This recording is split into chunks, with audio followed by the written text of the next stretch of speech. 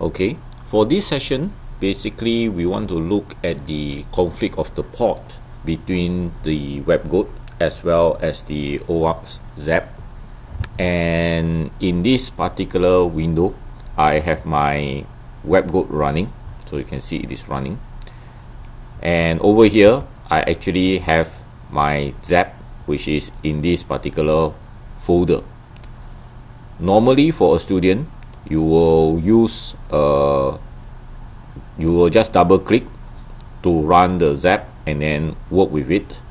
But I would like to push this particular session a bit further and to show the options. So I'll be using the command line to run as well as to change the options inside the ZAP. So just let me run ZAP from the command line.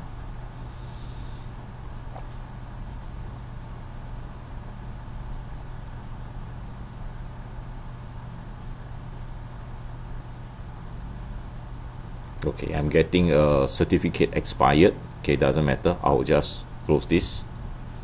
And you will see that I'm getting a problem error message which cannot listen to port localhost 8080. That is because this port 8080 is being held by my webgoat. Right. Anyway, I'll just click OK. And I'll close this. So what is causing the problem is actually at the tools option at this local proxy, and here is where the port number is actually set. Of course, you can actually change this port number to an unused number and click OK, and that actually will solve the problem.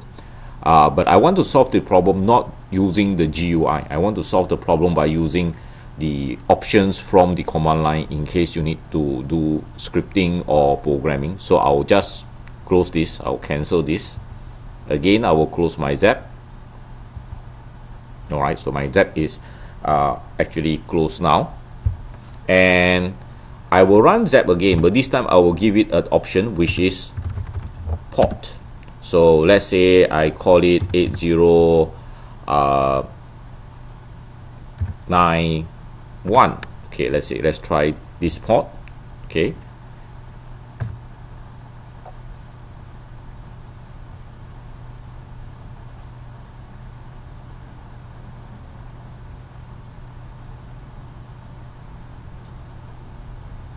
alright, I'm still getting the certificate error, but anyway, I will ignore this.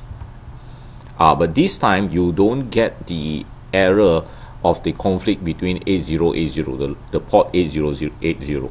You are going into ZAP. Let's see whether this option actually does the actual change. So we'll go into tools to verify this, then the options and the local proxy, and you can see this is now changed. Well, originally it was actually 8080, but now it has been changed to 8091 because of the options inside the command line, which is the port.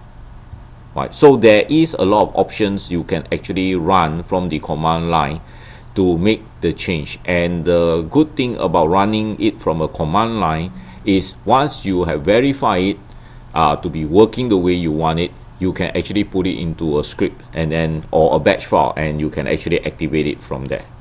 So this is the second solution or second method of solving this 8080 conflict.